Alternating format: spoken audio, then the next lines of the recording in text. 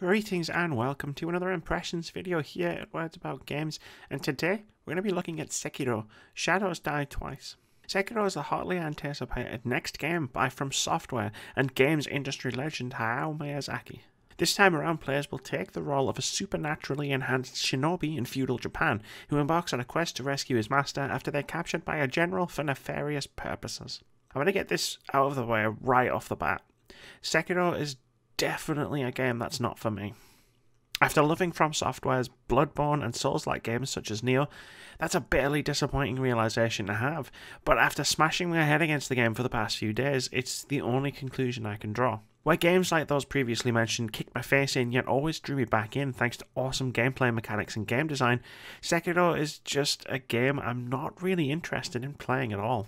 There are some aspects of Sekiro that I really do love. For starters, I'm a big fan of the resurrection mechanic that allows you a second chance at life when you die, especially handy if you're only a couple of hits away from defeating a tricky enemy. The lack of a stamina meter is also a very welcome change of pace, literally.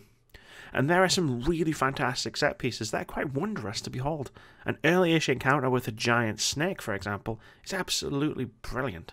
The setting, world and lore of the game are all excellent. Some of the early areas you'll explore are legitimately cool, and the friendly NPCs you meet are intriguing.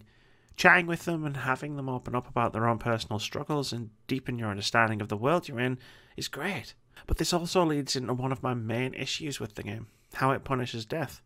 In Sekiro, after you die a few times, you'll contract dragon rot. This disease affects your NPC companions back at your home base, afflicting them with an illness that gets worse the more you die. And given this is a From Software title, you'll die a lot, which just feels sadistic, especially given that I actually quite liked the characters I was interacting with. Punish me for repeated deaths by taking away my cash, sure, but punishing friendly characters seems especially harsh. Unfortunately, especially harsh is what Sekiro seems to be aiming for. I'll fully admit that the core combat is simply not something I'm good at. The game continues the trajectory of aggression and fast pacing that FromSoft have been going on for years, with Sekiro opting for the most aggressive playstyle yet. In this game, fights with enemies will see you attacking their poise more than their health bar. The idea is to open them up to a shinobi death blow, an attack that will kill them in a single hit. It's an interesting system, but one that revolves mostly around perfectly timed parries that open up enemies for a series of quick counterattacks. To be successful in Sekiro, you'll need to time your blocks perfectly, so you're blocking just as an attack is about to hit you.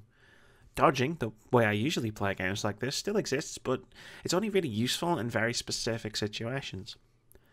As someone who has never been particularly good at perfectly timing my blocks, I was dismayed to find that there are no alternative playstyles available in Sekiro. This is how you do combat, and if it's not something you're comfortable with or very skilled at, progress will be slow and excessively punishing to achieve. This opens up one of my major personal frustrations with the game, the overly stripped down progression. There are no alternate weapons, no skill trees, and no real way to power up your character. Killing bosses will net you upgrades to your healing gourd that will allow you to heal more often. You'll also get prayer beads that you can collect to eventually increase your vitality. And you'll also find various shinobi tools that give you access to abilities that can help you against enemies with specific strengths and weaknesses. But if you want to switch up your playstyle, you just can't. Nor can you level up if a particular encounter is beating your face in. Your only option is simply to keep plugging away and pray for kinder RNG.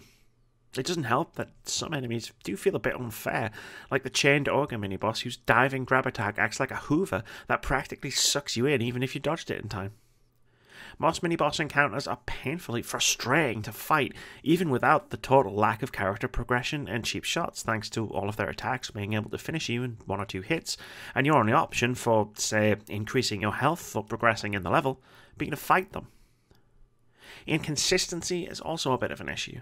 Sometimes you'll be able to stagger mini-bosses if you figure out their weaknesses, but sometimes these staggers simply won't work, and it's impossible to tell if you're about to do damage or take damage. You can start with the Horse of Gyubu with the Firecracker tool, for example, opening up the boss for 5 or 6 free hits, but sometimes this doesn't work, and by the time you've realised it hasn't worked, you'll be lucky if you're still alive.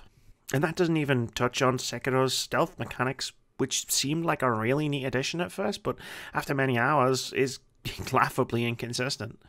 Enemies will be able to spot you across entire levels, sometimes through walls. but you can throw shurikens at one enemy from concealment and no other enemies will react.